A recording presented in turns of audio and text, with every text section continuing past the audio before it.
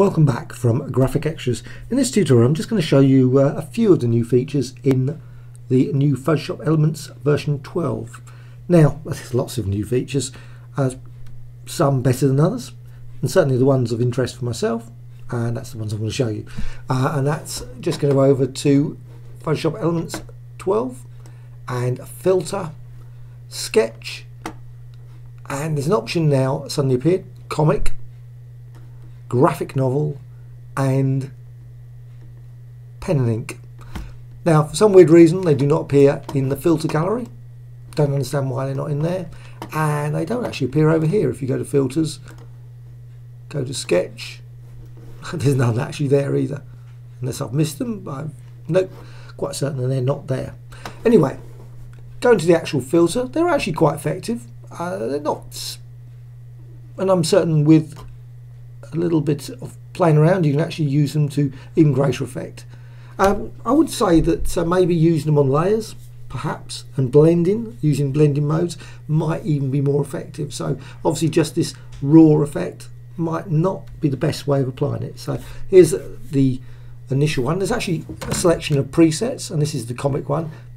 Not particularly, obviously there's thousands of different styles for comic styles. I mean, there's not one comic style. I mean, if you look at Jack Kirby's artwork, or you look at Joe Maneely's, or whatever, obviously it's impossible to actually create a computer program that could generate all those. So this is a nice enough comic effect. And there's a few options to soften, and also shades. The number of, I wouldn't say that it's the quickest. It does actually do it eventually. Yep. So you can modify, and also you can modify the outline. I think works best with the outline, the thickness to be a little less, but depends what you want to achieve. And also you can add smoothness to it as well. Well, I'm just going to click OK at this point, just quickly show the end result, and it will do it eventually. Yes, applying comic filter, and the end result, it's okay, but it's got there's also of course many plugins available on the web, as well as other applications to do comic designs, but this one it's good. I'm quite it's a reasonable design. Now filter, next one, sketch and graphic novel.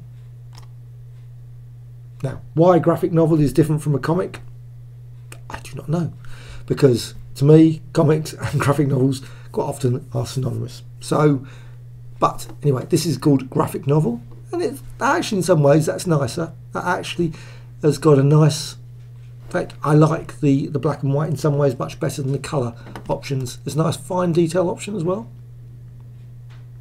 That actually looks really quite nice, quite decent. Modify the darkness, the cleanliness of it, which I must admit makes me very suspect that the behind the scenes, this is actually the oil paint filter, or certainly something. It looks swirly line, looks very similar to the oil paint in Photoshop, but anyway, that made me my suspicions about that. But it's still very effective, and maybe a combination of the oil paint filter, because that's the sort of options, the cleanliness option as well. Anyway, there's also a contrast option, which actually just makes it very dark. I'm just going to go back down. Other presets, just click that one. Right. They're not the quickest, I must admit. It does actually seem to take quite a bit of time to actually process. And this file is only 640 by something. So, right, just going to cancel that. That's that one. And the last one is Pen and Ink. And that comes out with a nice sort of colour options. You could actually modify the colour, and of course you could do the similar sort of thing probably using the graphic novel. But there's contrast, fill options. Obviously you can make it really green there, or you can go back there, make it darker. Yep. And again, width of the line. And there's, like I say, some presets again. Now I think this is quite good. It's a nice addition, and it'll be a nice addition to actually see in the Photoshop maybe, but I'm not going to hold my breath on that. But anyway, I think it's a nice little addition to Photoshop Elements 12, and I would suggest that you check it out. Obviously, there's a trial version available on the Adobe website, and it's really good application.